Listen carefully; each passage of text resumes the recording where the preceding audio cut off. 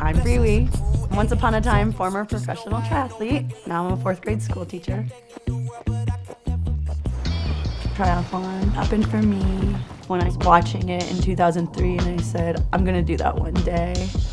I didn't know that I would be any good at it. I just, loved running and I love competition.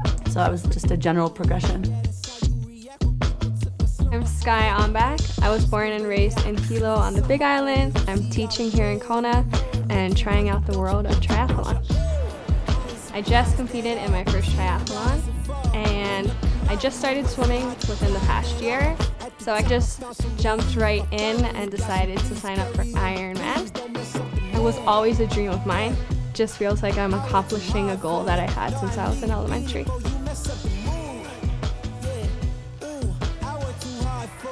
Skye reminds me so much of myself when I had first started triathlon. I see my younger Bree when I look at her. She's just as eager as I ever was. She's just as passionate as I was for the sport. She has brought back a part of my life that I had buried. I wasn't ready to come back to triathlon. I guess I forgot how much I loved it until she came along. Bree is the funniest and also most caring person you'll ever meet.